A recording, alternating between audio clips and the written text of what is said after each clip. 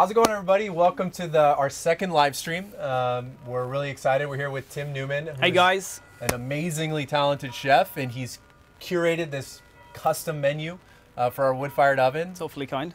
Has some very Australian tones to it, I think. It certainly does. So yeah, we're just follow along. We'll be reading your questions on Facebook and YouTube. So if you have any questions for Tim, just ask them, and we'll read them off to him, and he'll answer them. And yeah, he's going to let you know everything you need to get started right now and to cook along if you are cooking along from home. And yeah, I think that's about it. I'll turn it over to Tim and enjoy the show. Cool, man. All right, Thank good luck. you. All right. Guys, welcome from wherever you're streaming from in the world. My name is Timothy Newman. You're joining us in Napa Valley Kitchen Collective. To be specific, it's such an honor to be hosting a masterclass for you using these lovely Forno Piombo ovens, which I've been extremely fortunate to use. I hope that you might have joined this by way of being a client of Tony's, whether you are or not, whether you have one of these beautiful ovens at home. I'm very jealous of you if you do. But we're going to actually recommend some tips about how you can recreate this if you don't have a 700-degree oven. We've got a plethora of ingredients which we're going to go through. I'm going to introduce those to you. I encourage you to please get interactive with this experience. I think it's an amazing opportunity for you guys to ask questions. I don't want to say a world-class chef, but you have the opportunity to ask someone who can answer your questions today. If I don't know, I'm going to make them up. We are cooking shrimp on the barbie, which is a famous quote by Crocodile Dundee or Paul Hogan, really kind of summarizing Australian culture and cuisine. If you're unfamiliar with Australian cuisine, it's heavily Italian-inspired. We have an enormous Greek and Mediterranean migration or population. We have Asian, we have Thailand, Chinese forms a big percentage of our population in Melbourne, particularly where I'm from. So without any further ado, I'm going to introduce our ingredients and what we're cooking today, which is these beautiful king shrimp or king prawns. These come in from Florida. They're a nice jumbo shrimp, which if you're a chef, you'll understand they're U10, so they are nice and meaty. They smell fresh as anything. I can't wait to get them. We're going to go over what you should look for freshness, what you should ask, how you should buy them. I encourage you to, throughout this interactive experience, ask me questions. But what I want to really emphasize is that I'm doing this for you, but I also want to acknowledge that in this very, very sad and unfortunate time that we're going through, there are a lot of small businesses who are struggling, not just here in Napa Valley, but right around the world with something that you and I are all dealing with and facing. It's an unprecedented time, but I hope this opportunity can just raise your spirits, encourage you to cook well, eat well, be healthy, and get through this all together. All right, but get out, support your local businesses. I've got these from one of my favorite seafood purveyors here in Napa Valley called Osprey. If you're a local, I hope you know. If you don't know, Osprey is on Highway 29. They are an incredibly talented, very generous bunch of professionals who bring in seafood from right across the United States. Together with our lovely shrimp, I've gone and taken the liberty of get some scallops. Please hit up the live feed, hit up the Q&A. Let us know what you have at home. If you haven't been able to get out and get some shrimp or some prawns, tell me what you have, and I'm going to give you some practical tips about how you can create a really authentic and really beautiful take on whatever ingredients you have. I've got some lovely jumbo shrimp that come in from the east coast of the United States, which are lovely and rich. We're going to get a nice crust on the top, so I can't wait to show you that. I thought Tony would be joining me for a glass of wine, but I'm going to kick this off with a little drop of Australian wine. We're fortunate to have been given this lovely bottle of Riesling from Treasury Wine Estates, but Penfolds is a beautiful Australian iconic producer in the Napa Valley, in Australia rather, and couldn't think of a better wine to be enjoying. So go and get yourself a glass of wine and let's get cooking. Together with the shrimp, we're cooking some Brussels sprouts, which I have right here. in season, getting towards the end of the season. So I'm going to cut the tips off, just shed the outer layer of the Brussels sprouts.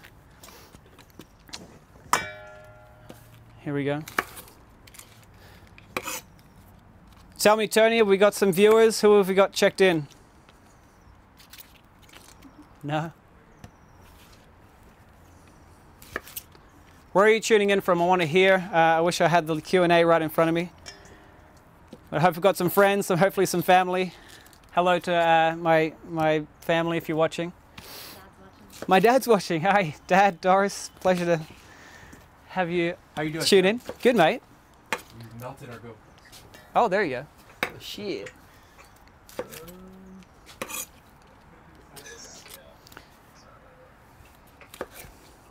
So what I didn't emphasize, guys, one of our main and probably most important ingredients we're using today is hand sanitizer. So very, very important, and rest assured that I've sanitized appropriately, and none of you are eating my dish, so you're all going to be safe. Who likes Brussels sprouts? I hope that all of you do. We're going to transform them today into a really, really amazing spin on these some might argue pretty boring ingredients, but I'm going to show you how to really give them some pizzazz, some real attitude, some character. If you've got the oven at home, I want you to fire it up. You could either bake them if you're a bit more health conscious. You can use a little bit less oil. We're going to get a little bit of a nice crust on the bottom of the Brussels sprouts, so we are going to use a little bit of oil today. But if it's the end of the world, we're a bit more lenient. Have I got a trash can, y'all? Oh, Taylor, can you do that? No, all right, going in the fire. Best thing about having a wood fire on, guys. And they already smell fucking beautiful. Get rid of everything that you don't need? Yes.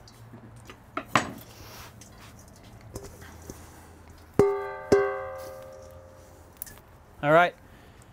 I'm going to put these aside, however, actually, sorry, we're going to just take a little bit of, take a second to slice these quite large ones in half.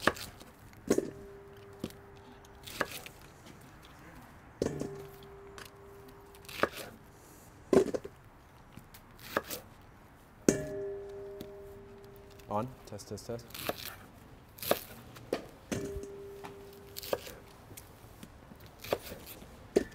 All right, we're gonna get to some Tony? questions here. Please, I've been waiting to see God, who's crazy. checked in, who's tuned in. All right. Where David we're at. Ortega. Hey, boy! Tim is the man. Aw, Says. David, shucks. Great to have you tuning in, man. I hope you and Christine have gone out and got some produce. Michael Stubelt, who's a member at Kitchen Collective, says Oh. hi, Tim. Hey, Mike.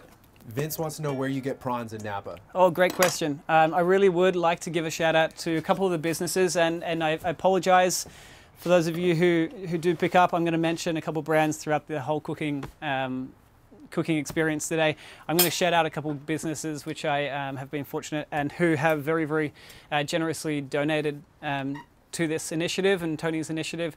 Today we're really, I mean, if you're not informed, if you're not aware, this whole curation of chefs, including myself, was brought together by Forno Piombo, the owner of, and builder of these gorgeous ovens.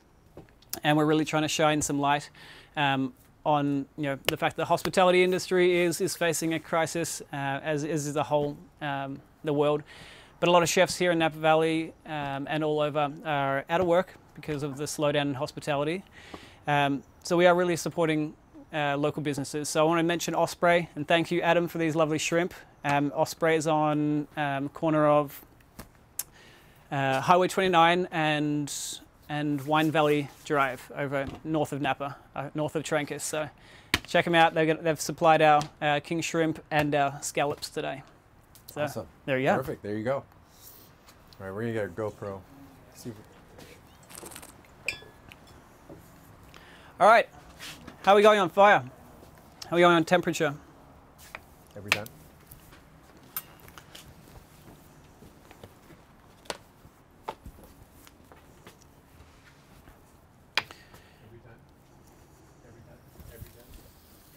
So what's the next step? Good. So we've got a good bit of heat. It's really, really important when you're firing up these ovens, if you have one at home, that you do so a couple hours ahead of time. And Tony can chime in here. This oven has been on since what time this afternoon? We started it pretty early. I think we started it at 12, 11? Yeah. Yep. Unnecessarily early. Okay. Like just to be sure. But yeah, I would have started it 2 hours before, probably. So recommendation, 2 hours ahead of time. We're starting and check into Tony's feed, which is fantastic and a really good resource for learning how to use these ovens. Using some nice light timber, we're building some heat, and we want to do that towards the front, the opening of the oven, because you need, and it's essential that you're getting oxygen. You don't want to start the fire at the back. It will have a more difficult time taking light and building heat. We want to build it at the beginning or the opening of the oven, where the oxygen is essential in getting a nice combustion of the wood logs. So we're probably rattling around 400-500 degrees Celsius right now, and we're going to ramp it up with a little extra wood.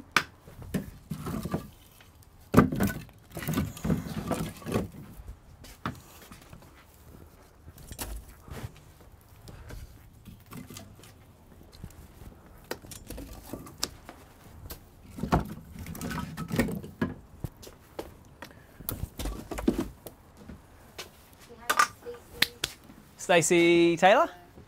Stacey Taylor? Yeah. Woohoo! Guys, hi Stacey, I miss you. Hope you and Josh have tuned in. Josh, you need to be a better chef, mate. I couldn't do my best friend duties without encouraging you to get cooking, get in the kitchen, get healthier. I'm just kidding, mate. All right, we're gonna start to push it back. There is a significant amount of heat roaring in this oven. So with a steel brush,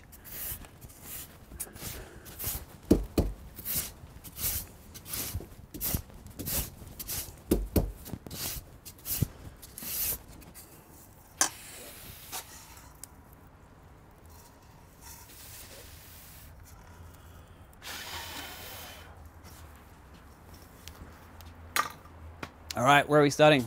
We're going to get a dressing for these Brussels sprouts together, and it's a really, I would love to credit one of my, a dear friend and a fellow chef here in Napa Valley who is like myself, experiencing lower than usual work in the industry, but this is one of his recipes. Logan, if you're watching, g'day mate. We're using honey, sherry vinegar, and hot sauce, and I'd just like to provide some alternatives if you haven't got these in your pantry. Hot sauce is pretty, I mean, you can use any kind of hot sauce you like. We're using a Louisiana style here because my executive chef here at my kitchen here, or our kitchen, is from Louisiana. She's an incredible chef. We're using this, which has a bit more of a tang to it. She uses that in her seafood broils and goodness, anything from polenta to a really light but super zingy taste. So if you can get a hot sauce with a little bit of vibrance and a little bit of acidity, that's perfect, because it's gonna, you're offsetting the acidity and the heat with sweetness and a really nice character from the sherry vinegar. So let's build this dressing. I've got a little saucepan, and you can do this over the stove, or I'm simply using, the main reason I'm going to heat it up is because my honey is a little bit firm. So using about half a cup of honey, and that measurement is only that way is because I'm going to make a little bit of extra for this, and you can use whatever you need to for this recipe, or however many Brussels sprouts you have. So I've got about half a cup, or two nice big heap tablespoons.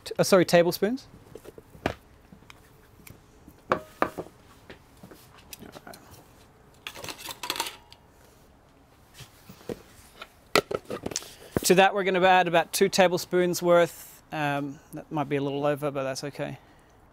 So 2 tablespoons of hot sauce, about a tablespoon, about a tablespoon of sherry vinegar, and you can substitute balsamic vinegar, preferably golden, or a lighter balsamic vinegar.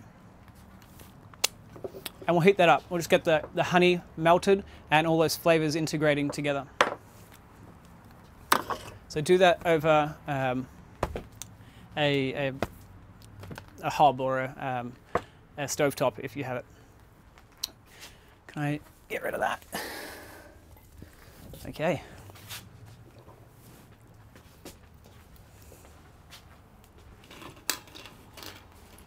Any other questions, folks? Tony? So one of Rachel says she. Get in here. So the honey is starting to melt. You're getting really nice. Oh my Rachel God! I wish said you could she's smell cooking this. tonight. With you. Woo-hoo-hoo! Go, Rachel. Power on, girl.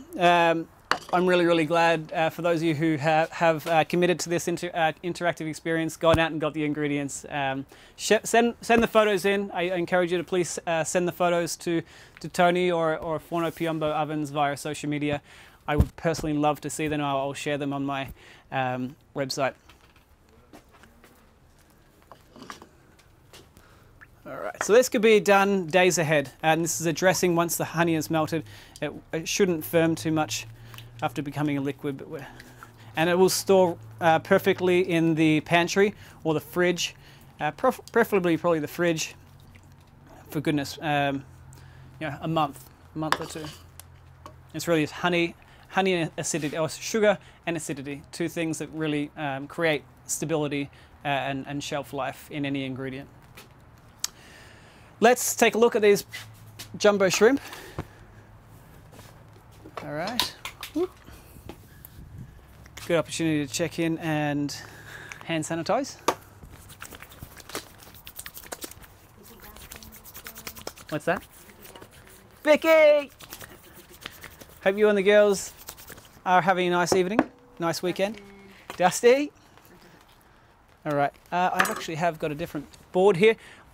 Using seafood, folks, or any kind of meat, you should be using ideally a different, very, very important actually, using a different chopping board for any kind of meat, and a different one again for seafood, and a different one again for vegetables. So I'm going to use, this is my seafood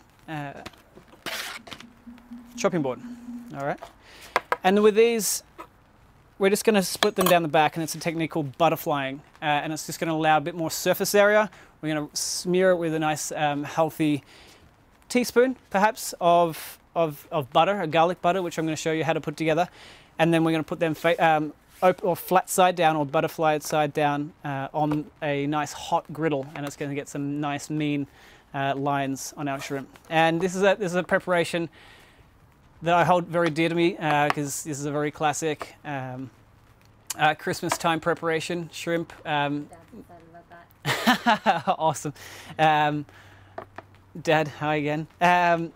Dad loves seafood, and by way of that introduction, I love seafood. It's a big tradition in Australia, right across the country, on Christmas Day, which obviously, if you're not necessarily thinking about it, Christmas is at summertime, so we sit outside with a beer at 11 a.m. in the morning or a glass of wine, and get into the freshly boiled shrimp or shrimp from the supermarket. Nice aioli or Thousand Island dressing, but this just takes your shrimp to the next level. So we're splitting it right down the back, and we're leaving the head on. We don't really want to go into the head too much because it will create a bit of, it's the nicest way to say it, juices. We don't want your juices going everywhere, and we ultimately we're just doing this for presentation. So we're splitting it down in the back and just give way to a little bit of extra, and then splitting it this way.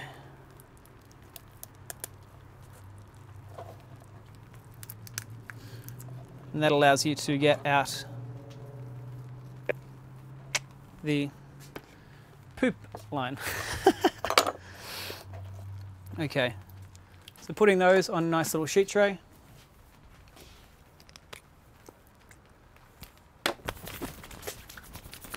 Where are my sheet trays? Here we go.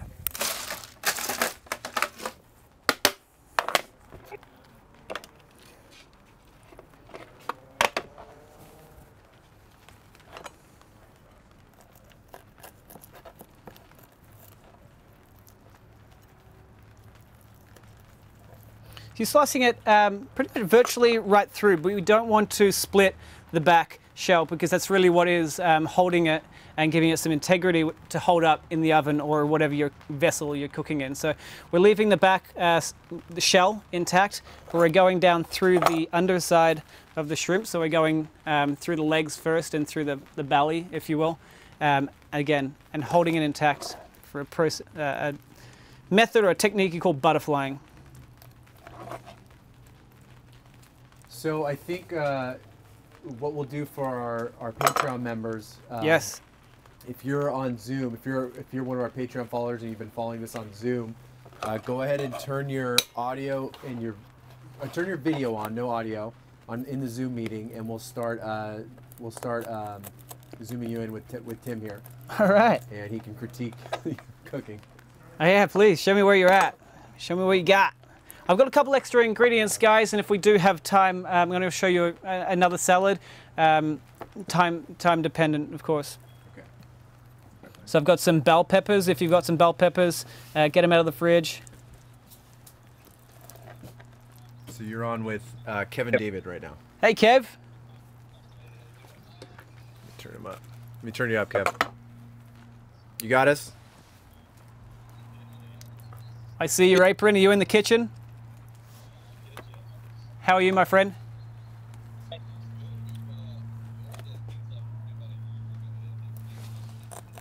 You had my pizza? I know.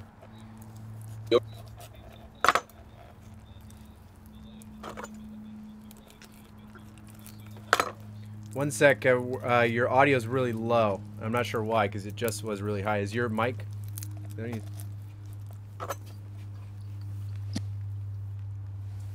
me see if I can turn. Oh, I bet I know. Give me one sec. I think it's my. So the bigger, the better for these. These are, to give you some comparison, the size of my hand, which is really, really nice.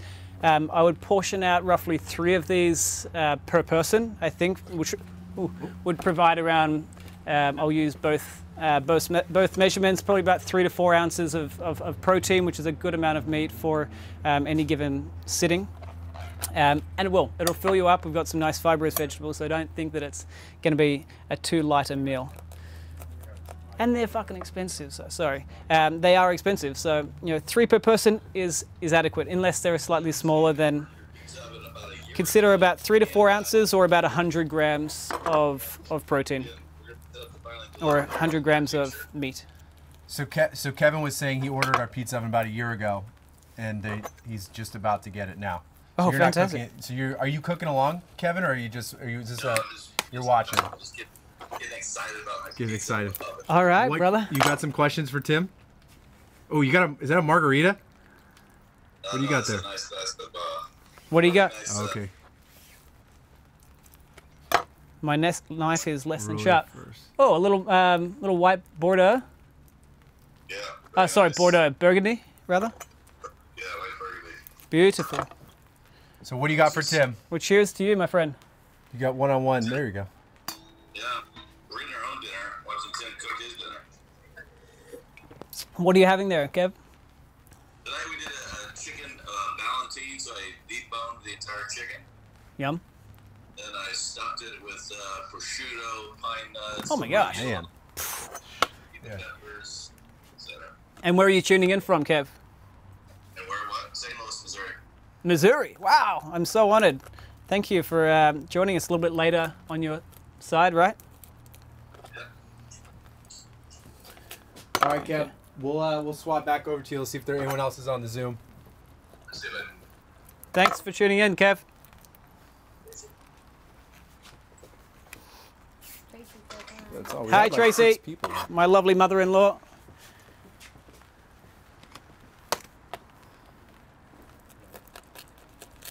Okay. So, as well, so okay, come on in here, Moses, my friend.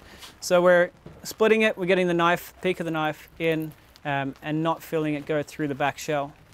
Then cutting it right down the back, and then just where the head and body connect, we'll split that because the shell doesn't allow for a nice butterfly.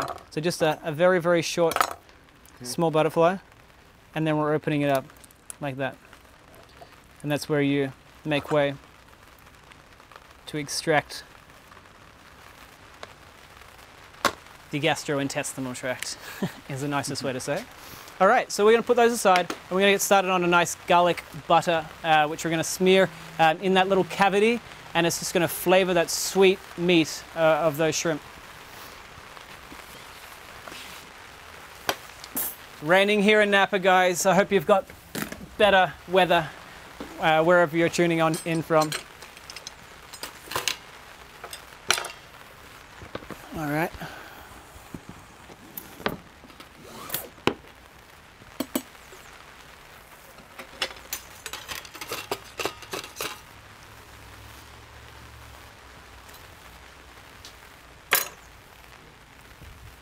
Any more questions, guys? Keep them coming, please. Okay. Let's. This is going to come together pretty quickly, so I'm blinking. It'll be over. So I'm trying to have some fun here. Let's get on with the butter. I've actually got some butter here, which has been softening. If you have the wood fire oven, or leave it out at room temperature for a little bit. We've got our dressing here. It's probably too hot now. Live stream, guys. It's not always fun and games. We've probably heated it up a little bit too much. We almost caramelized, which I'm going to run with. I'm going to allow it to cool down a little bit. It's actually smelling absolutely delicious. So there you go. I'm changing my recipe from now on. I'm actually going to caramelize the honey, let it cool down a little bit, and then we're going to crisp up the Brussels sprouts and throw it into the bowl of that caramelized honey, sherry vinegar, and hot sauce. All right, put those aside for a second. Where's my butter? Little bowl. I'm going to scoot down here, my friend.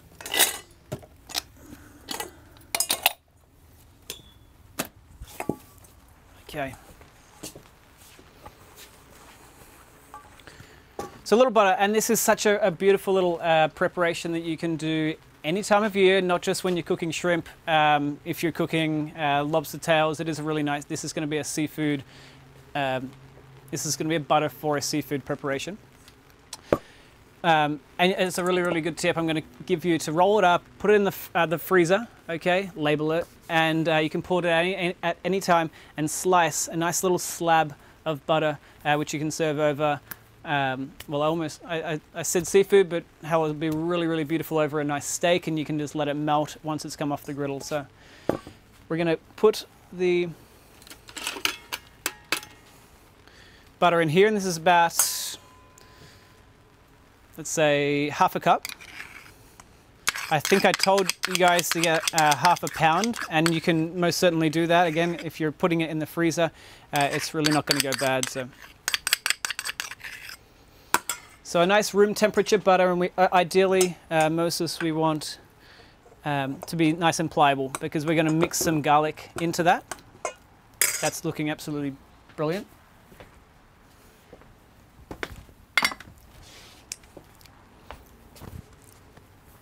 All right, let's chop some garlic.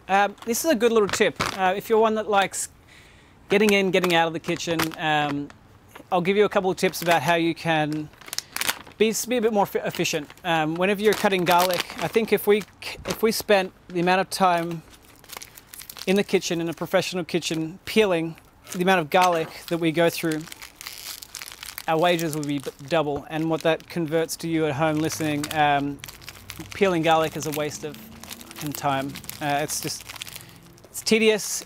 Often if you buy it in a bulb, some of the little cloves can be absolutely minuscule, like this one.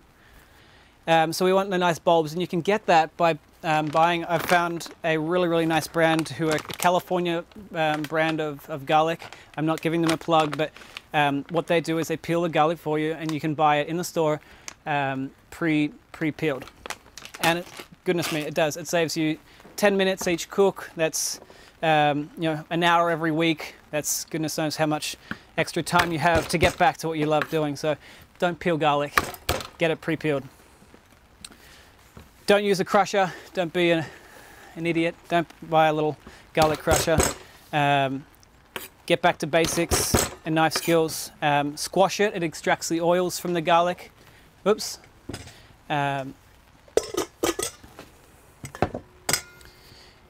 So we squashed it and provide a nice little surface area to run through and finally shave it one way. Garrett, what's up, mate? Pleasure to have you.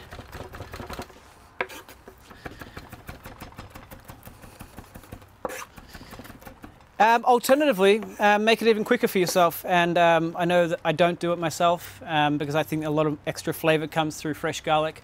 It retains that nice bitterness if you have fresh garlic. But get a little pot, get a little glass jar of pre-minced garlic from the supermarket, and that'll work really beautifully here.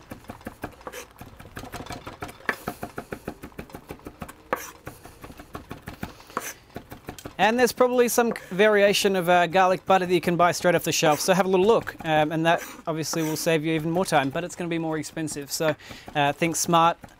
These little tips will save you money in the long run. We're probably, if you can buy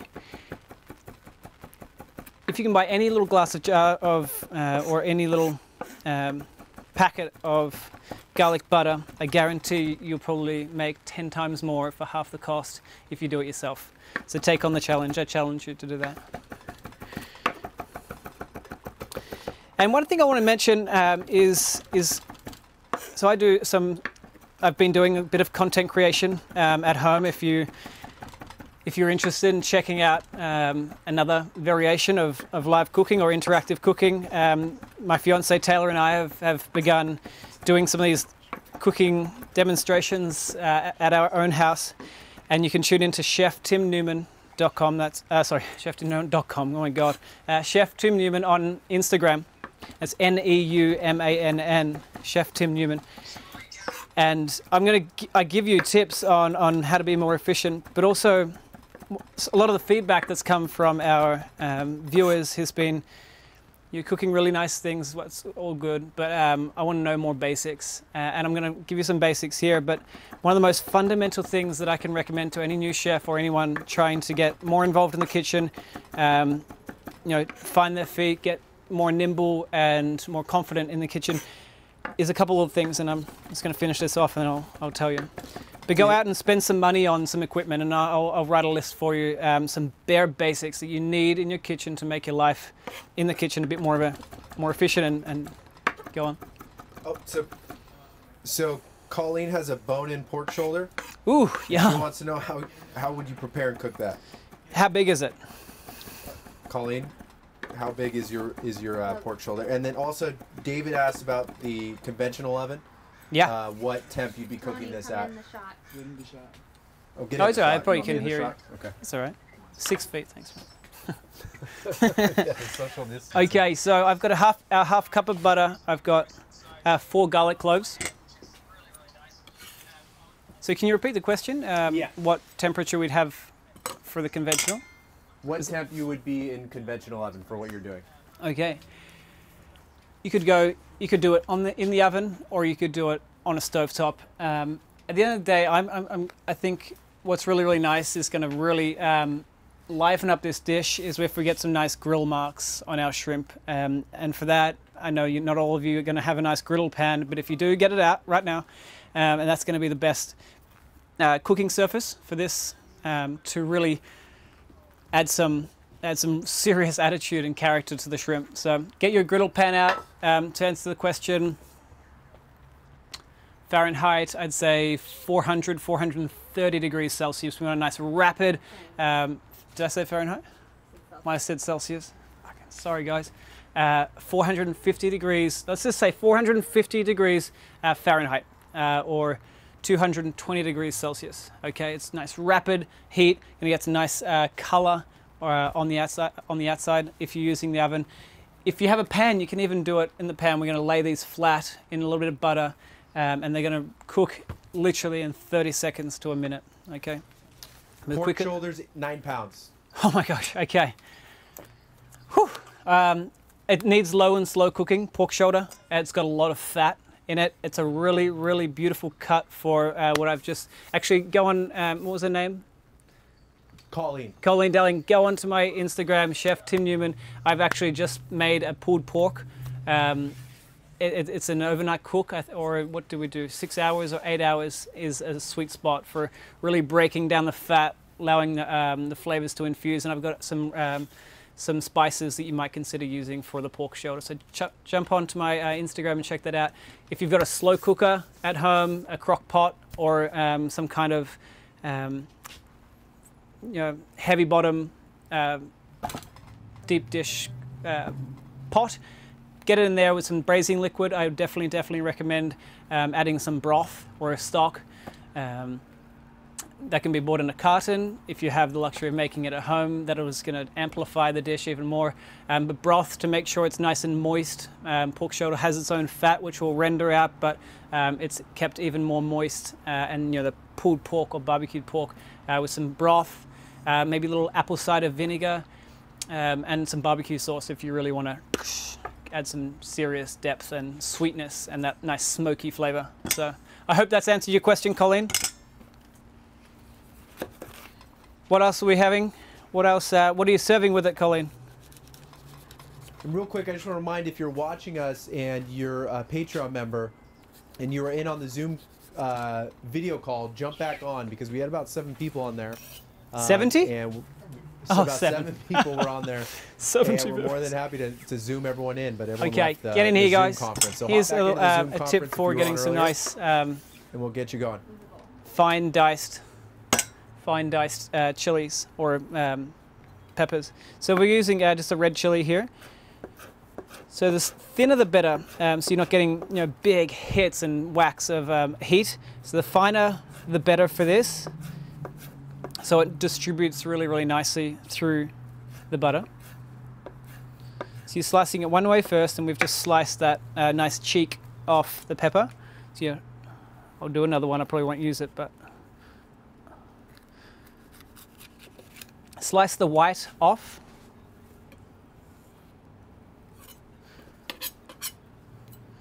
Slice the white off by getting nice and close as you can to the flesh, and you want to slice that white bit out, because it's really not going to add a whole lot of flavor. It's just going to add a bit of bitterness, and you want it to be red. That's where you're going for. You're getting that nice, as well as color. You're getting a really nice color right through the butter. So the red is what you're striving for. Say hi to Marina. Hey Marita, my biggest fan. I still owe you a tomato sauce, which is coming in hot soon, I promise. And then we're going back, so we've rotated those little fine juliennes, and then we're going to finally... Roy too. What up, Roy? My bachelor, one of my groomsmen. I was meant to get married next week, guys, believe it or not. I was, if you ask anyone how the coronavirus has impacted them, my fiance and I were meant to get married next week. We're meant to have... goodness, almost 100 people coming in from right across the world, and that was cancelled. So next year, Roy and family and dad and everyone, mum, gonna have a good time. 12 months. So if it's any inspiration, guys, stay positive. Things happen. We're all in this together. So anyway, we're gonna get the chili in. You don't need to use chili if you're not partial to heat, but I think it's really adds some serious kick to this dish. And that's what, 1 teaspoon, really, maybe 2 teaspoons. Say hi to Derek. Derek Belgiu? Yeah. What's up, brother? Another one of my groomsmen.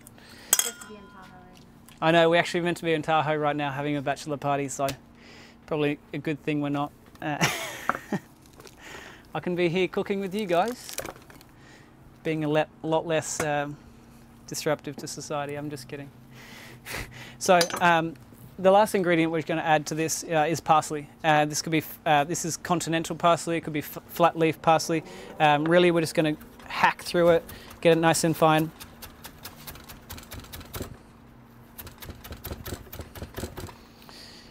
Derek, I still want to see that. Those, what was he cooking? Pasta dough. He's cooking a pasta dough. I want to see your photos, mate. I called you out. said you didn't want to share it. I'm fostering a community around cooking, guys, because it is something I hold near and dear to me. I love encouraging, inspiring people, motivating people to get in the kitchen. I think it's one of the funnest, most enjoyable things that you can learn to do in life is to cook, and particularly right now when we have such a shortage of so many different ingredients, and all of your favorite canned foods and frozen foods, and all of your favorite restaurants are shut. Now's the time to cook, guys. So this goes back to why we're doing this. So that's a really nice texture. Let's get it in. We'll probably use 2 tablespoons of that.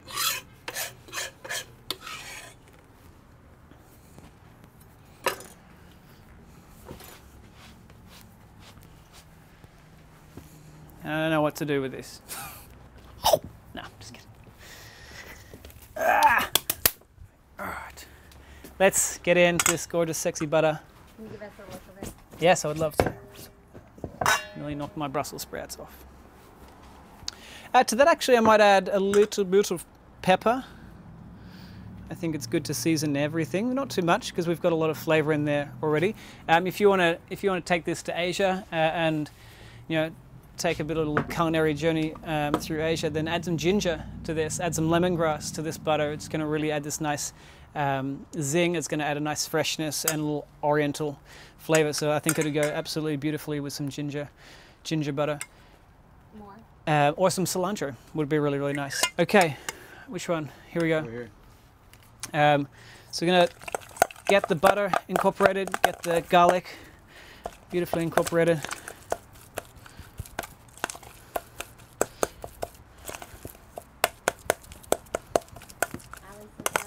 Hey, Ali. All right, you can see that. Looks good. Thank you. Smells good too. Garlic. Thanks, Alex. What happened? Feels like killing it. Camera skills. Can you say? I'm gonna drop it down. All right. So I'm going to give you the tip now. I'm going to put a little aside because we're obviously going to use some with my little dish. Is this a salted butter? No, we use unsalted butter. So you can buy unsalted butter and add just a little bit of salt, obviously, because it's really going to be the only salt that you add to the prawns. You're seasoning it all in one. If you bought salted butter, then don't add it. I've got unsalted butter, so I'm just adding actually 1/4 of a teaspoon. It's not a big portion of butter, so that's going to be really, really important. The raw milk can be streamed live to the Buenos Jumbo. Ooh. I'm going to get some saran wrap or glad wrap, whatever you call it in your part of the world. This is a little preparation. We're going to roll out, a foot long, 12 inches or 30 centimeters.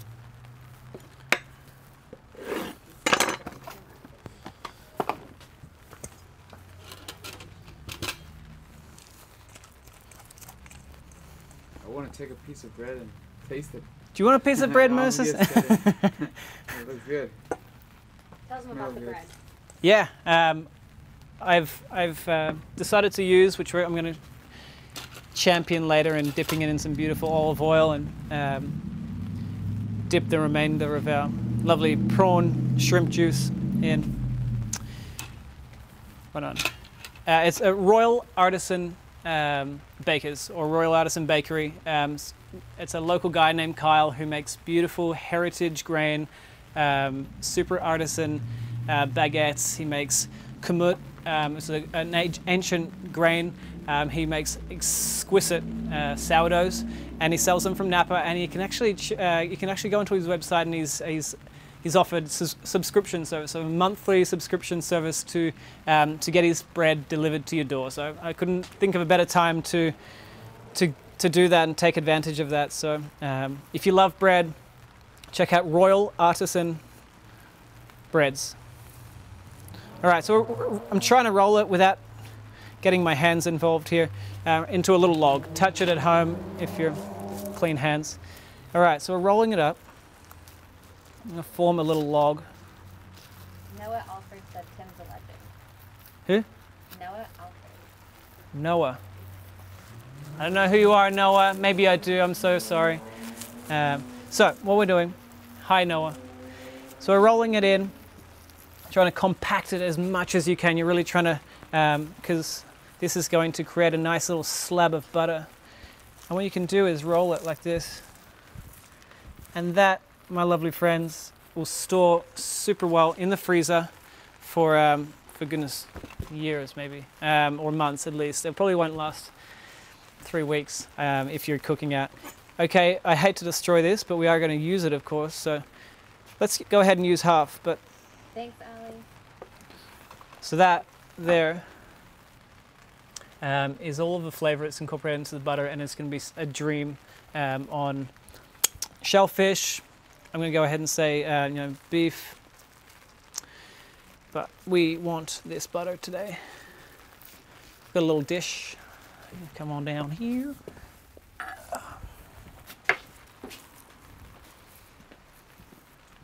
All right. So real quick, so it looks like the Zoom link wasn't working for everybody. So Oh no! so if you head back to our Patreon homepage, we have a new link. It says new live stream link or new Zoom link. Just click that, and you'll come back into the Zoom meeting, and then we'll get you on with Tim. Oh, it smells good over here. Ooh, Stay it over here. does. All right. How's the Brussels sprout sauce looking? Brussels sprout sauce is looking. Almost spent myself. Thankfully, it's cooled down really, really nicely. It's thickened a little bit. I'm going to taste it. I always try to keep a little collection of spoons around.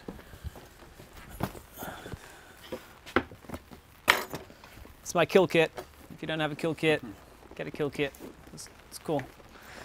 To keep all my little goodies in here, I have a little collection of spoons and knives. And one of the super fun things to do is go out to an antique store and rummage through old pieces of antique cutlery and find yourself some cutlery that suits your personality.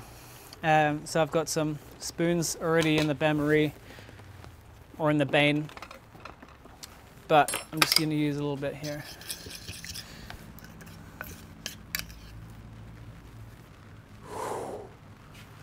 So let's taste it.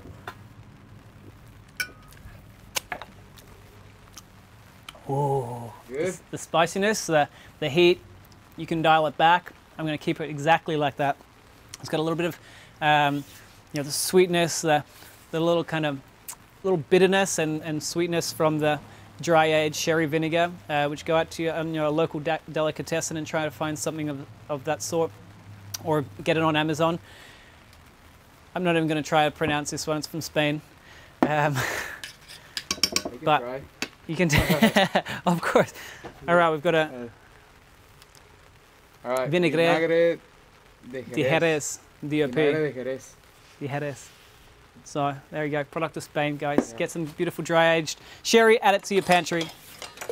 It'll pay you dividends. Let's work smart, get some sanitizer.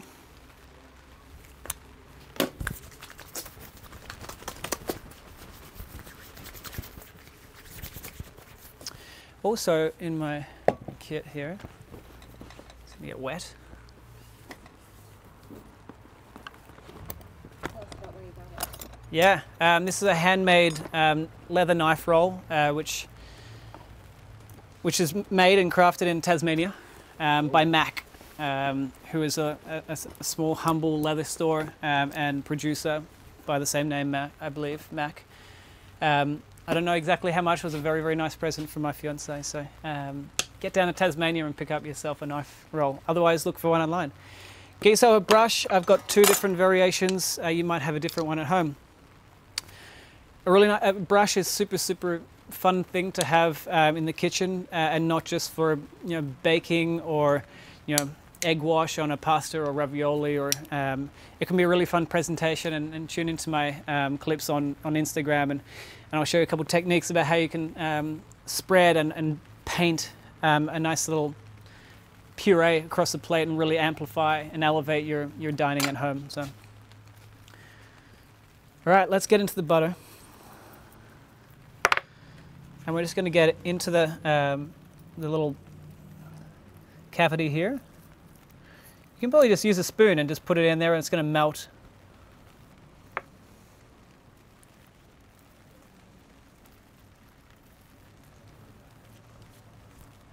All right, so we're just putting it there. We're not really worrying about the head. The head's just going to gain some color. We're just not going to eat it. Unless you do, that's kind of weird. I think my cousin back in Australia pranked me when I was about 10 years old. So I learnt the hard way. If you got some young kids around, you can prank them by saying, "Oh yeah, you can actually eat the head." And I almost choked to death on a prawn shell. I'm actually going to change it up, and I'm going to grab a little teaspoon, which I think is going to hold us a little bit. It's going to be a bit more clean, and it's going to be a bit more efficient for us and easier to clean up. So get a little teaspoon, and just spoon a little bit of butter in the cavity.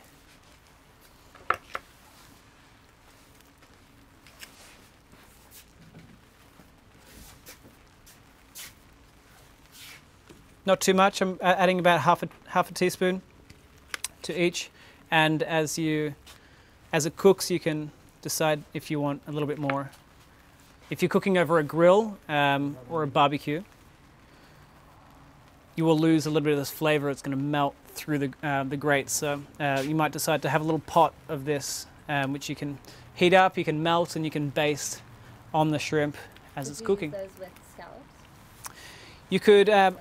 I'll show you a little technique for cooking scallops. The question was, can you use this butter for scallops? And the answer is you probably could. I'm going to show you a really elegant preparation for scallops. I think the way I'm going to show you to cook scallops in a hot cast iron pan straight out of the wood fire oven. I think the parsley that we've added, I think the garlic that we've added is going to burn instead of because the way I cook scallops. Adding a little heat, keep it rattling. Use my hand sanitizer, sign of the times.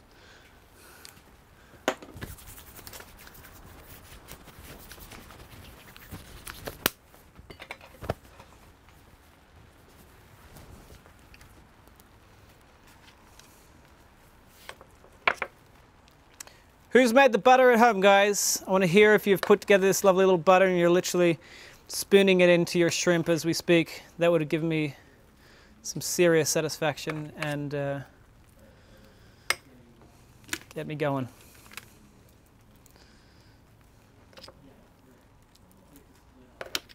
So we didn't use as much butter as we thought, but this might be a nicer portion, perfect portion for the amount of shrimp you're cooking. We've cooked 6 nice big jumbo shrimp, and we probably have gone through half of it. So nice for a good dozen of them.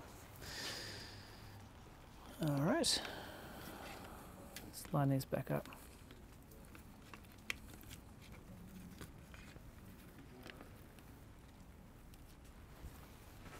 Okay, let's get our cast iron griddle into the oven, heating up. I'll show you a good little indication. It's almost cold now. I actually put it in before. Getting it as close to the fire as possible. I'm going to leave it there with a little bit of oil on it.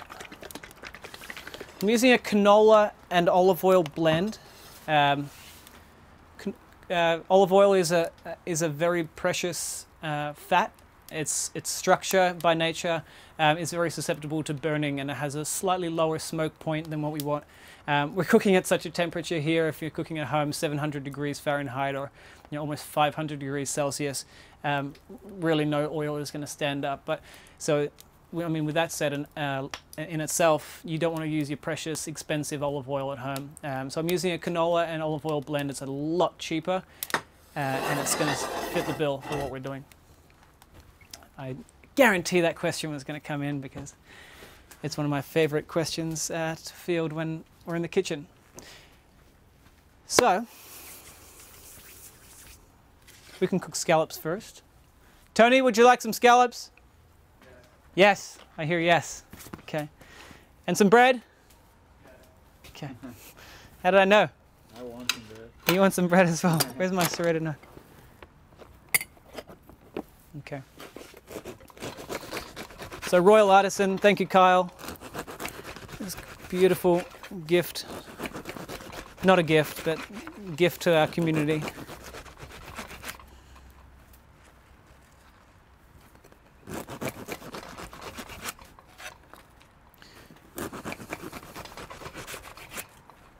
So this might be a little preparation you put together as friends arrive. You get a little cheese platter or a little charcuterie, a little meat platter together. Get some yummy bread, get some nice high quality olive oil, extra virgin, and that's where you want to use your extra virgin olive oil. When you're dressing a salad to serve, and you're not going to heat it up again because the extra virgin olive oil is a perfect oil for serving at room temperature. You get all of the health properties, you get all of the antioxidants, the goodness from the natural olives. And one of the most beautiful olive oils that I've come to appreciate is that of Cobram Estate. Cobram Estate are originally an Australian brand who produce in Boundary Bend in northern Victoria, where I'm from. They have also produced olives for a number of years now in Sacramento, just north of Sacramento, and right down through the San Joaquin Valley in California. So keep an eye out for Cobram Estate in this very easy to recognize bottle. Hi to Rob. Hey Rob. So I'm going to toast it up. We've used up one of our dishes already. I might run inside and grab some extra dishes.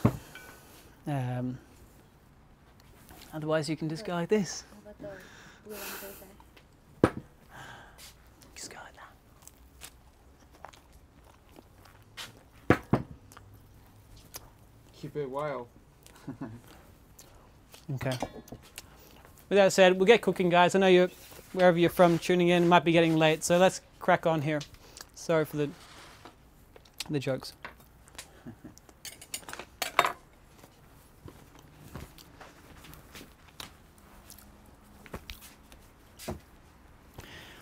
Have a little look now. This might be on the stove top, or this might be coming out of the oven.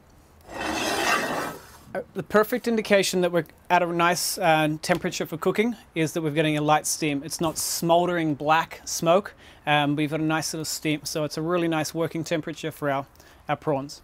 I'm not going to touch it. 1 or 2. I've actually got some nice little pretty plates. You're good. Yeah, we're good. Which are very, very wet now, so I might... Tony, my friend, could I trouble you for an extra towel?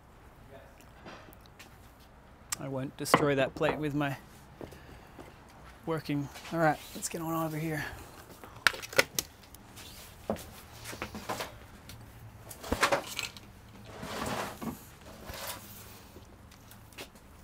And put it back in. It's already lost a little bit of heat, but it's a good indication that we've got... Yeah, it's fine. So put it back in for a second. We really want a nice cooking heat. Prawns are going to cook in an instant. They're really going to take probably 30 seconds to a minute. They're a very delicate meat. These are on the meatier side, but you know, all in all, the meat is delicate. It doesn't need an extraordinary 10 minutes that you might do for a little steak or a pork chop. They're going to take a minute. They're going to be served ideally medium to well done. You still want a nice little bit of life in them, if you will. You don't want them to be rubbery. If you cook them too far, they start to get really chewy, which is extremely unpleasant. All right, let's get on. Who's getting hungry? Your dad. Dad. Smart ass. All right, so we're going to face side down. Actually, you know what? These are going to cook super, super quick. Let's start with our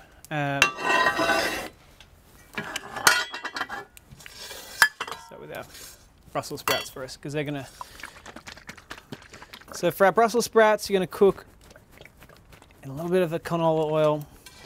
Get a nice little heat in there. I've used about 2 tablespoons to a 1/4 cup of oil. We are essentially frying them, but it's gonna really transform them. You're not deep frying them, but you're getting a nice little thick golden crust on the bottom. The heat, the ambient heat in the oven is going to create a really nice skin or crust on the outside, so they're going to be absolutely divine. If you have a deep fryer at home and you want to be a little bit more, if you want to live a little, you know, use the deep fryer. Drop these into the deep fryer for about a minute, and they'll crunch. They'll crisp to glorious crunch, perfection, crunchy perfection.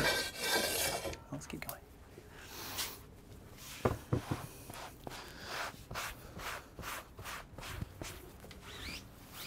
Any more questions, folks?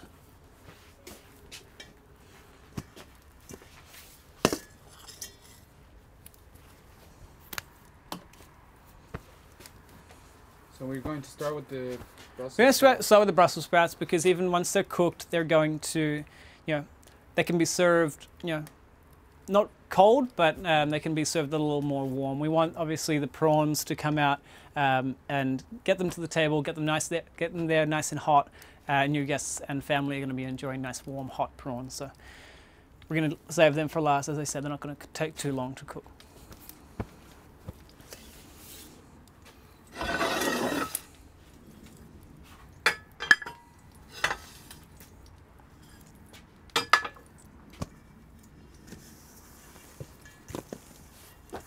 It's a great time. Oh, glass of wine. Take a break. Cheers.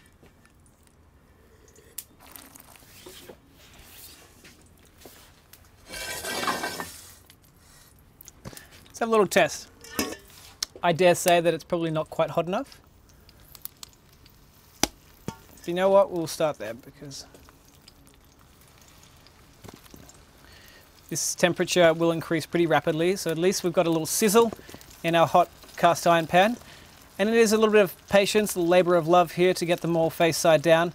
We chuck them all straight in. Some are going to land on the edge, some are going to not even get a really good amount of contact on the cast iron. So we're taking a little extra minute to place them all face side down. I'm going to get a nice crunch and a nice consistent color on all of them. So Tim, any issues doing this with headless prawns? Headless prawns, no. I've grabbed those nice, big, dramatic prawns simply to be provide a nice feature prawn, which is, you know, obviously a luxury, and it's something if you will need to go to your probably a specialty seafood supplier to get a nice big feature prawn like that. And I think that dramatic prawn head just creates a really nice, you know, talking point at the table, if you know what I mean. So definitely could be done with regular shrimp or even frozen shrimp. Did you salt the Brussels sprouts before cooking? I haven't, because we're going to toss them in a marinade that is, you know, it's got the saltiness of the hot sauce. We might add a little salt when it comes out of this. So no, I have not, to answer the question. So let's go in. I'm actually pretty proud of myself for getting just the right amount of Brussels sprouts to fill this pan. Yeah, so, right? fuck yeah.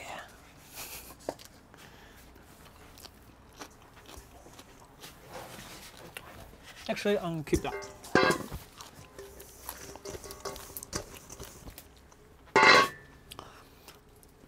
Moses, my brother. Yes. I'll show these lovely folks at home what I'm doing here. Okay. So I've got some of the sherry honey hot sauce marinade or dressing. I use about, for that quantity, it's not a whole lot. I'll use about 2 tablespoons, 2 nice tablespoons.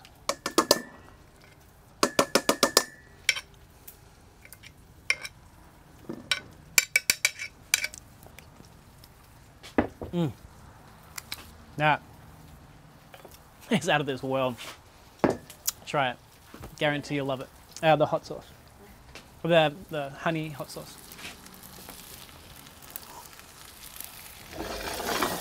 That little oil to the top, and you could use spray, would be a perfect application here for spraying the top, and it's going to get a really nice crunch on the top. But I'm just going to put a little extra oil over the surface.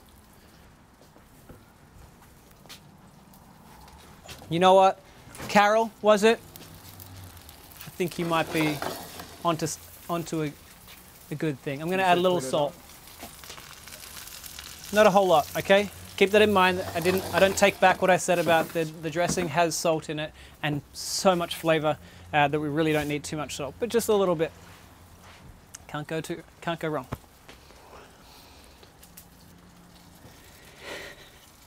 Thank you. You're welcome.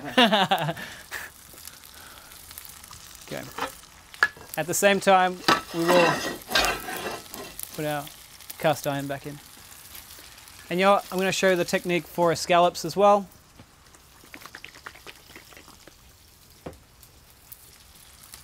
Putting in a little baby pan, getting some heat on that. Look at our fire. Is it a quite a nice temperature? We could even really ramp it up a whole lot. But I think for what we're doing, we're pretty much at the end of our cook. We will be at the end of our cook in about a minute. So we could preempt that the fire will start to go down. It's pretty cool. If it's a hot day, it'll retain a little extra heat.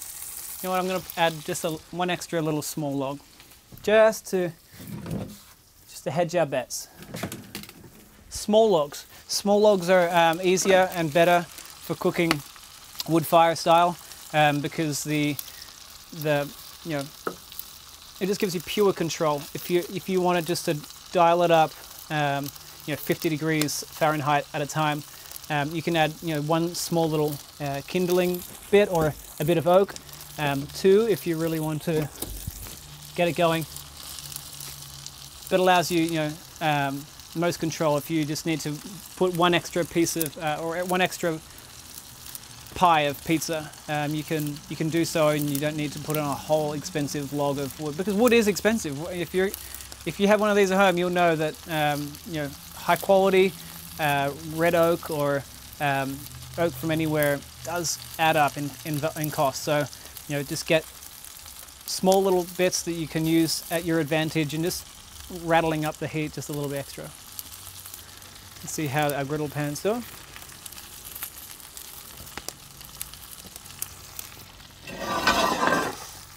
Okay, let's go. So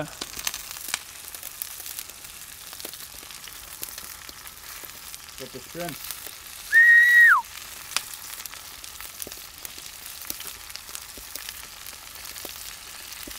I'm going to save some. I'm going to show you a different technique. Get it nice and close to the fire. We want that skin to crunch. Get some nice dramatic color across the exterior. I'm going to flip them once. Hopefully get just a little bit of browning on that butter, and it's going to be pretty glorious. Let's have a little look at our Brussels sprouts.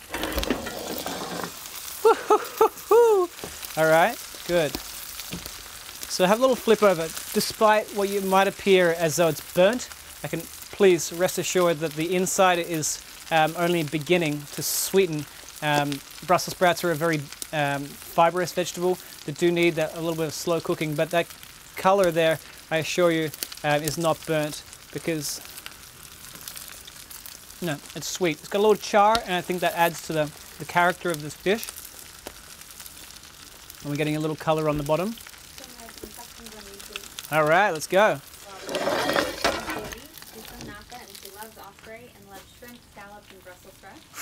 I love that. I love you. And then we have John McKenzie, who says, it's hot. I'm also doing scallops. Any prep needed? All right, we're going to cook scallops. Guys, I'm really, really excited that you've gone out and got some scallops. Scallops are something that I think people are intimidated to cook. Let's please stay tuned for an extra couple minutes, and I will show you a technique for getting stunning scallops every single time. Let's have a little look at these prawns. Oops, lost his head. I wasn't anticipating this poor little guy would be losing his head. Sorry, man. But you can see that the butter is starting to brown absolutely beautifully. We're getting some garlic. Obviously, it's cooking. You're getting a nice sweetness to the garlic. It's going to probably need an extra 20 seconds, if that. As I said, it was very, very high cooking. If you're cooking this at home, simply go out and get one of these. I'm sure if you can lodge are something you find at Home Depot, at any kind of outdoor living, outdoor equipment store.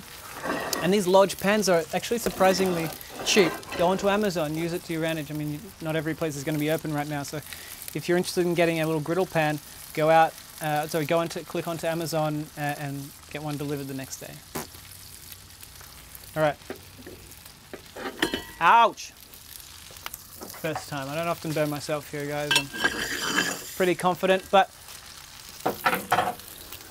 so got some nice little heat, getting a little bit of smoldering in there. Let's look at these scallops. Might be a little left too much oil.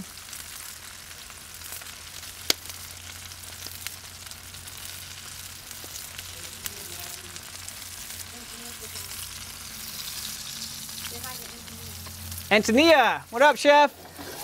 Hope you're staying positive, thinking of you. My hand is getting hot. Here we go. That is just beautiful. I think that's going to be the perfect temperature if we put a little thermometer into it. Rattling around at set temperature. Good. Well, thank you. All right, so, I mean, that could be served right now. As I said, it doesn't need long. Ideally, probably in hindsight, I would have even held off a little longer, and these are the last thing that you need to cook.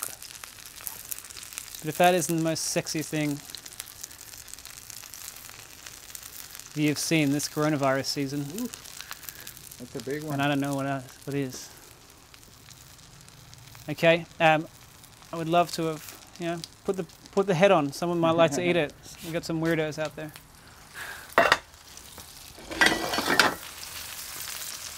Okay.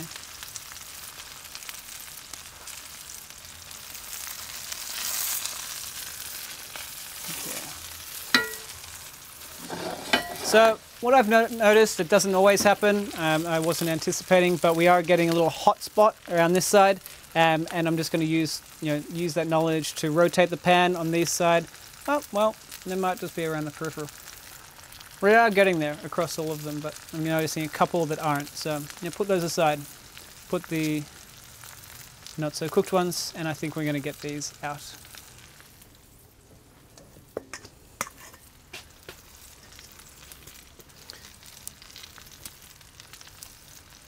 So feeding those into our little honey dressing. It may be that you could just chuck all of them in if they're all done. I'm just going the slow way because a couple of them we didn't get a nice temperature throughout the whole pan. That might just mean that if you're noticing some hot spots, it might be an indication you just haven't quite got the pan up to temperature enough. So just leave it in the wood fire oven for a little bit longer, or if you're cooking on the stove top, just leave it on for a little extra minute until you're getting a nice steaming in this way. Actually, you know what? These little fuckers were the only ones that didn't, so it's embarrassed me. I'm just kidding. Put those two little guys in. All right, let's cook our scallops. All right, so now that these are in the dressing, might use a little extra. Where are you? Here we go.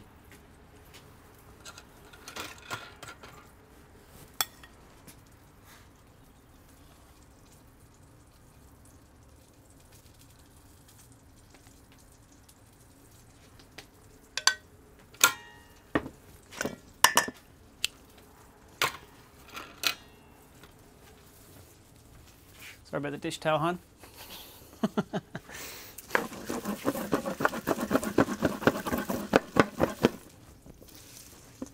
The smell of these is super delicious. I can add just a tiniest little bit of salt.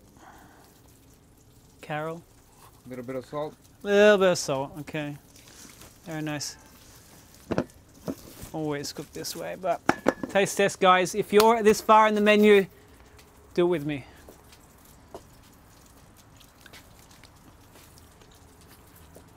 Pretty fucking delicious, actually. Very happy. All right, let's get our scallops. Here we do want to salt.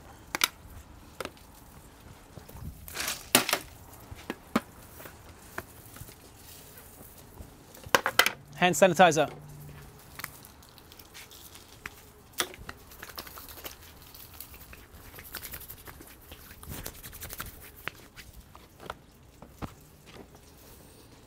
So whenever you buy fresh scallops, they'll have this little muscle still attached. Do you see that? That's exactly where the, how convenient that I have a shell. It's where the scallop attaches to that inside of the shell and stays protected. So you just want to peel that off, okay? It's just a little bit of a different texture to our scallops, meat. So peel it off. Just a nicer, cleaner, more consistent presentation. A little salt here, okay? We can do it on our hands.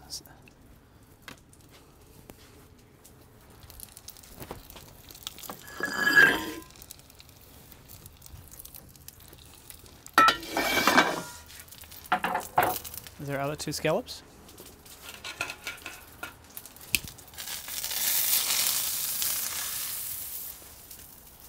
Say hello to your friends.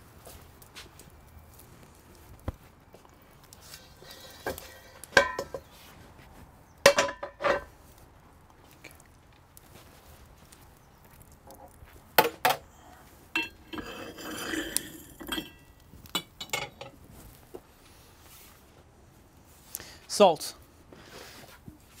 Season it here.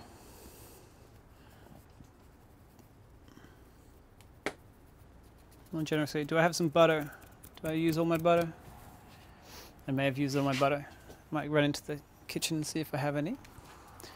As I said, could use that. I don't want to burn the parsley. It's going to go a less than ideal presentation. You can go into the walk-in. The walk-in and see if there's any butter. I think we took it home, but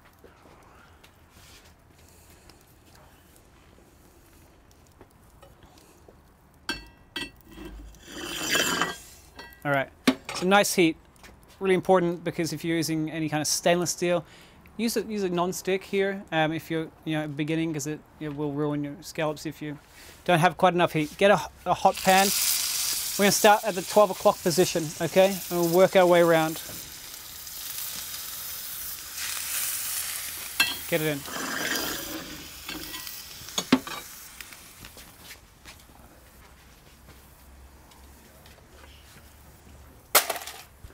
Pour yourself another glass of wine.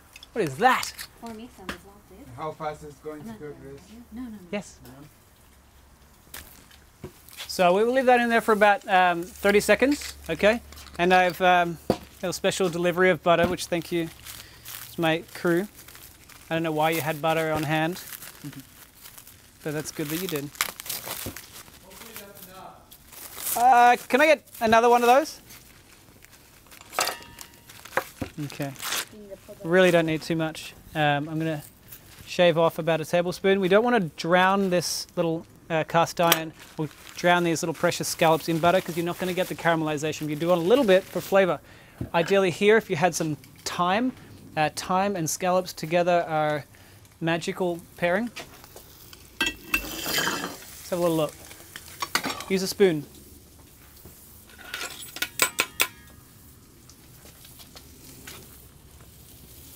Ideally, we're looking for a crust to have already formed on the bottom. Okay, we're getting there. I'm going to leave it in for a little bit longer.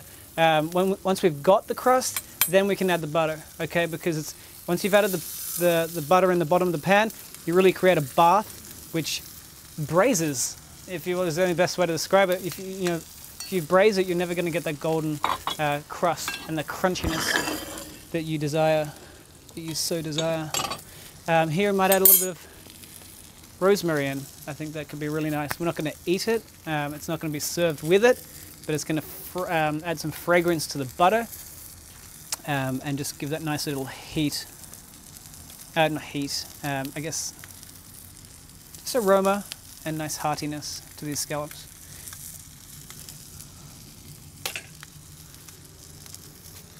I wanted to try a different preparation of my scallops, if I can find, here we go. My scallops. I want to use a different preparation for my shrimp. So I've got a little pan here. All right. Oh.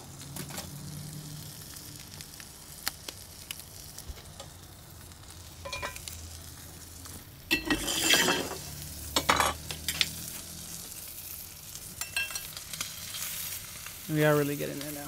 Okay, we add that little butter in. Not a whole lot. Teaspoon.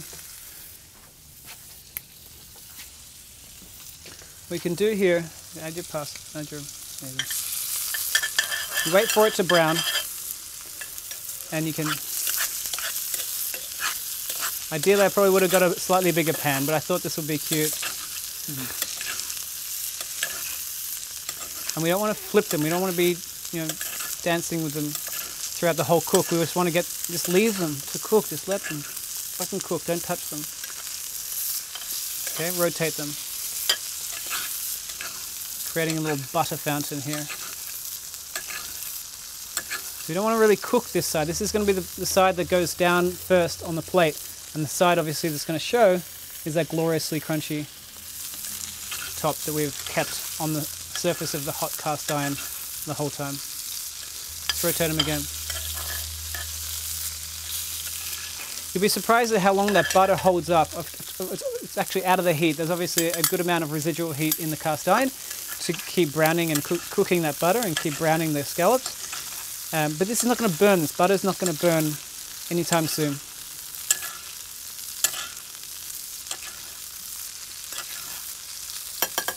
Okay, one little extra flash of heat. Why? It's because we want to color and really get some.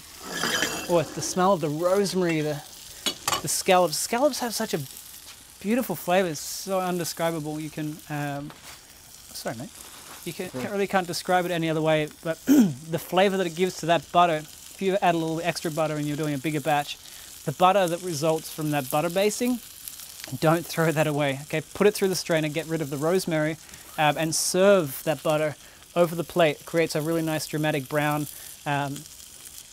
look to the dish, and it also creates such an otherworldly taste. David wants to know if you're using lemons and white wine at all. Can you use lemon? Yeah, you could use lemon. Oh, you're looking at the recipe list. Good call. I haven't decided to use the.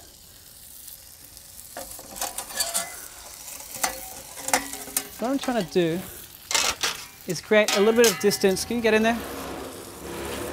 So in there, I've created a little bit of distance. I want to put them on the charcoal, but that heat is going to amplify the brown, the cooking of that butter.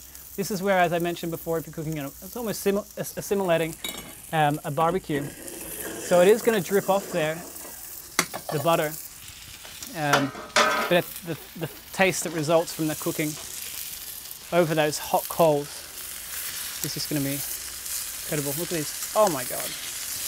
If that's not the most sexy scallop that you've been served, can you smell it? Unfortunately you can't, but that is pretty darn tasty. Here, I'm not going to really cook it too much longer. I'm actually going to take it off, put it on a little paper towel if I've got some. Lovely team. Don't worry, I've got something else. A nice clean dish there. And get rid of that butter. You don't want to be serving it straight onto the plate, soggy and dripping in butter, okay? You want to finesse it. Just allow it to absorb some of that butter. Get rid of that. Okay. So who is cooking scallops at home? I hope you've had as much success at this. I consider this a success. I'm pretty chuffed with that. But have a little look at our our prawns. I'm going to see how we're going here. There we go.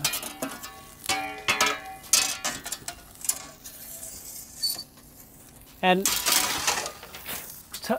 Colby, the white wine was to drink, mate, not to, huh? Jody. Oh, Jody. The white wine is for drinking. Is my on, and the lemon is for serving. I didn't make that clear. No. If you were cooking in a pan, serious note, I was joking. You can make this with a little bit of wine.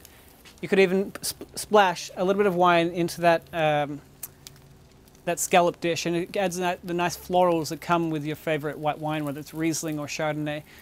The white wine is to collect all of the lovely flavor that's been left behind in the bottom of the pan. So it's really a deglazer, if you want to use a fancy term. And you can also, if you're cooking these in butter, look, if you're cooking them in butter, the white wine, once it cooks, once the butter cooks, the white wine is a lovely addition, creating a really nice sauce which you can just lap up with the toast. All right, we are pretty much done. These ones were for fun, just to show you what I would be doing if, showing you how lovely it looks and the color that is intensified through cooking it over hot flames such as a grill. So that's what I wanted to do here. Whether you've done it at home, doesn't matter. Anyway, here we are.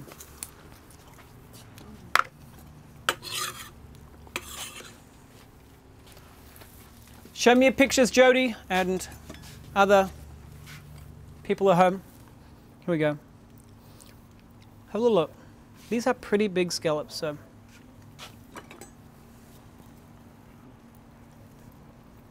Showing you whether it's done. You want, this is perfect. You want the scallop to be beautiful and white. It's not, an undercooked scallop is going to be more translucent. Almost clear or opaque. This has got a consistent white color. I don't want to break it completely. I want to serve it, obviously. But that is perfect. And I hope you have the same success at home. That is served medium. It's a medium scallop, and that is how you'd find them at your finest restaurants in the world, if I might say so myself. Oh my gosh. And I almost did what I said I didn't want to do, which was serve this butter. Okay, so that butter is, I can smell it right now. Tony, are we working on smell-o-vision? Smell-o-vision? All right. So, that just takes your dish up to the next level. If you're cooking scallops by themselves, consider some parsnip puree or some artichoke puree, cauliflower puree, and what you would do is cook it in cream and then puree it in a food processor. Strain it through a fine mesh strainer, and the resulting puree is silken in texture and such a nice complement for these nice delicate scallops. So we're pretty good, I think. Well, we've had a zucchini, which we could do if you are interested. No, we won't bother. Lovely people, I'm going to serve to you here a couple of little extra microgreens which we've got from Longmeadow Ranch. If you're in Napa, Saturday Farmers Market, Longmeadow Ranch have these beautiful little micro herbs which add a little extra color to your dish. And fennel reminds us that we're having something delicate and refined. I'm going to get my other prawns out. Sorry, I'm going to run away for a second. I don't want them to overcook. Lucky our heat has died down significantly.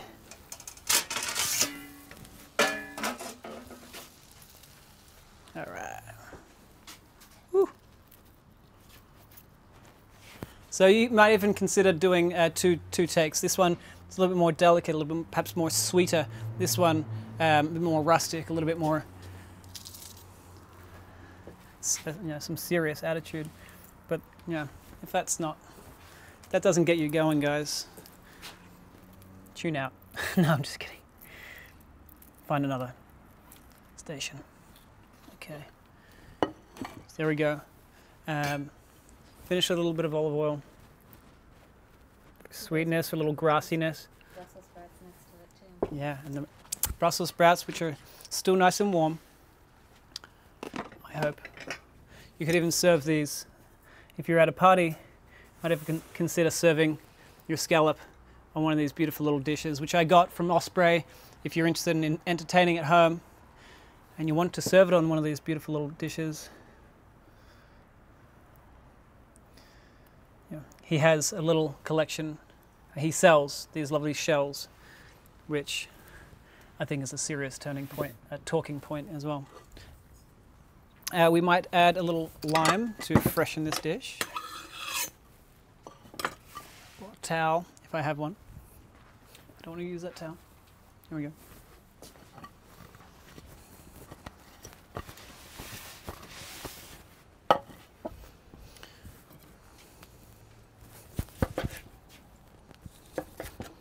How are we going, guys? Please send in your live photos of how we're going, how we're getting through this dish together. I hope that you've absolutely nailed it. It would give me such great satisfaction. Darren and Michael both say well done and that it's beautiful. Oh, thank you, Darren and Michael. You're lovely people. So, I mean, I'm going to crunch one over. Get in here, Tony. Get in here with me. Just a little over that. I don't want to saturate him. Can we get a knife and fork, lovely folks? Nice one. It's red. No link. No. Did we melt our GoPro? We may very well have. Wow. Have we got some knives and forks? I can go grab some. Oh, I'm sorry. What I would love, well, we can still do it. We've got some cranberries, dried cranberries. These are cheap as anything. To this nice sweet and spicy and seriously exciting Brussels sprout preparation. These little cranberries are just going to add a little jubilant burst of sweetness. And this is something I would serve at Thanksgiving time, which cranberries, no better time throughout the year to serve cranberries. A lovely festive flavor. Get some cranberry sauce. So it's got crunch, it's got sweetness, it's got heat, it's got serious character. Thank you, I like the color Taylor. too. That's awesome. You can finish it off with some extra of these micro herbs if you wanted to. Micro herbs just amplify anything. Sorry. If you want to take your brunch to the next level, go and get some micro herbs. If you're a single man, go and get some micro herbs and impress the lady you've got your eyes on, or whoever. Treat those around you with the love that you, and the power of food. There you go, folks. Wow. Now, can we get a taste test? I'm going to serve this to you, Tony, from 6 feet away. Yep. It's a tough job. Taste testing. Maybe the scallop first, or I would recommend some a little oyster fork if you like to for these prawns, which you can almost pick up the prawn, and then hopefully, you can let's go like that. You can peel it off. So these are the ones that were right on the fire. You can split them. These ones were the ones that's right on the fire. The char around that. Oh, the garlic, the heat, the parsley. Yeah. It's rustic. It's delicious. It's fun. It's got carrot. Choking on. Being reminded of my 10-year-old pranks. Oh my god. Oh. Joking to death here on live cam. But wow. It looks as good as it tastes. I wish I could smell it. You did a really good job there. All right, and taste one of these scallops, which is my knife and fork. Fluffy scallops. Get in. Get it. Here you, bud. Cheers, guys. To you at home, thank you so much for tuning in. If you've got last questions, please dial them in. This is your opportunity to ask. Home. Nope, I cannot make any promises. Give some wine glasses, and I'll give our crew some Australian Riesling. There's your wine.